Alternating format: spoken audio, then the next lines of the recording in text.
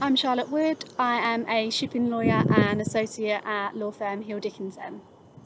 I would like to introduce to you today the fourth in our series of articles on decarbonisation in the shipping industry.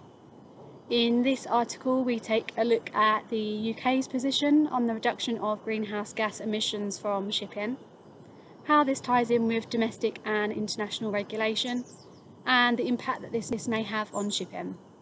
I hope that you find this article informative and interesting. Thank you for listening.